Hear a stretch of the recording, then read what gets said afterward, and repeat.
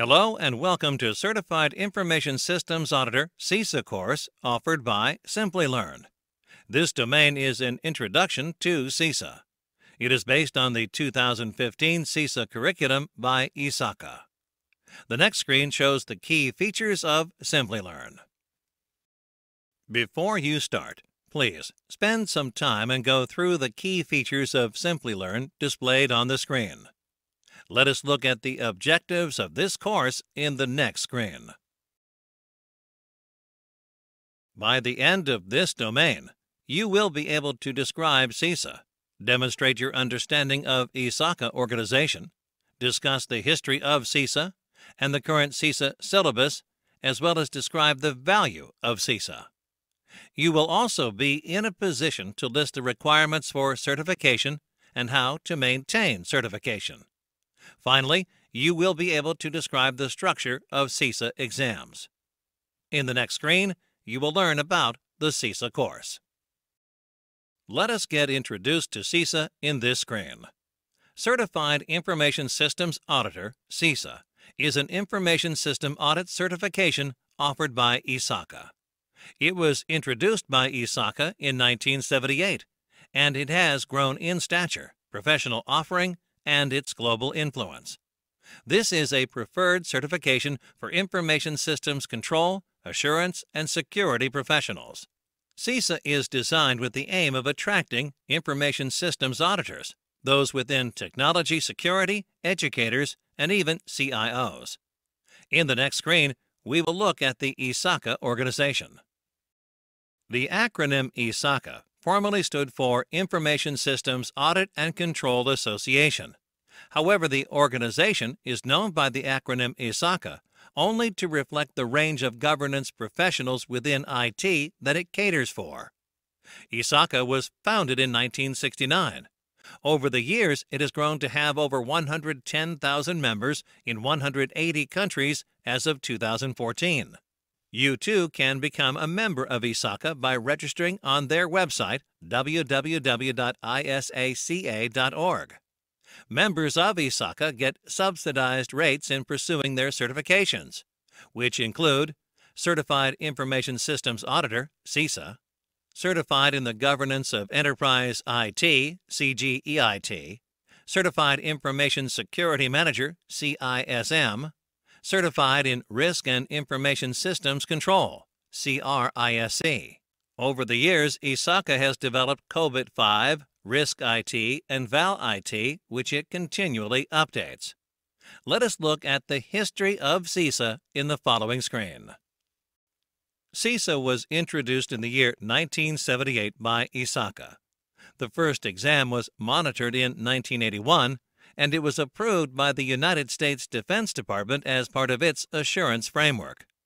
CISA, as a certification, has won numerous awards, including being designation winner in 2009 as awarded by SC Magazine.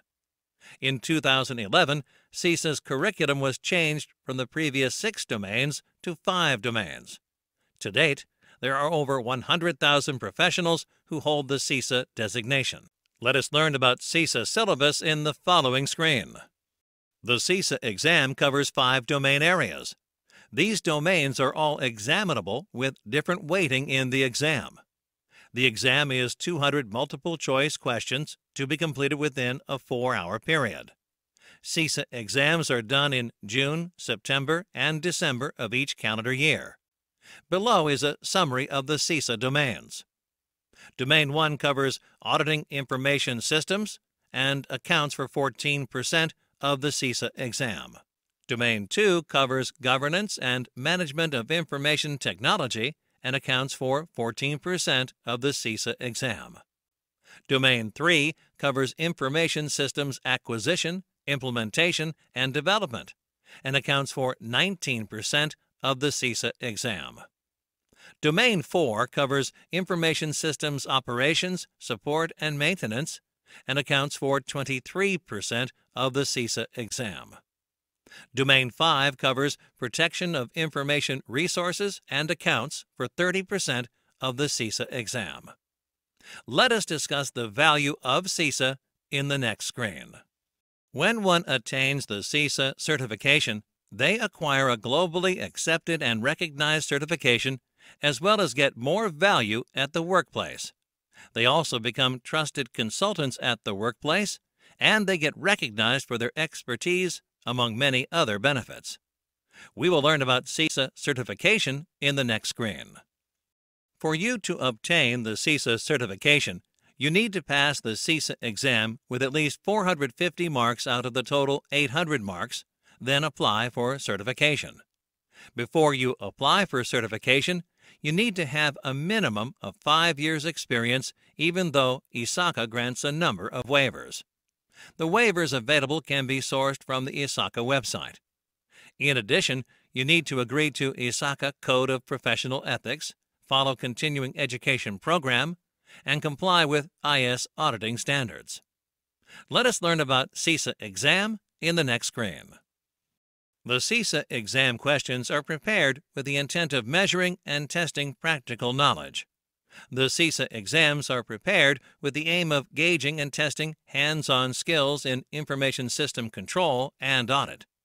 It is a paper-based exam that consists of 200 multiple-choice questions covering 5 practice areas, which must be completed within a 4-hour period.